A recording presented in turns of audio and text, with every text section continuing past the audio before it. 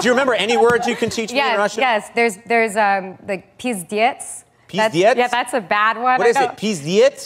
Pizdец. You can't tell me? I mean, I don't think I can say it in English either. Really? But it's like the... I mean, you can't say it, or it's a bad word that you can't say on TV? No, it's like the female region.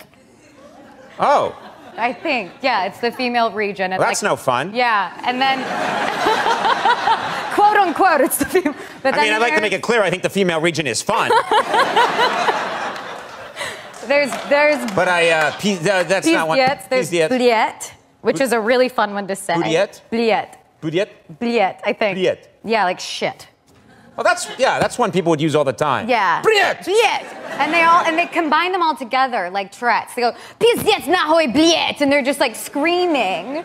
They're yelling female region? No, yeah, and then nahoi. What? Nahoi? Nahoi means... I believe it means on the penis. Like the direct translation, I think, is...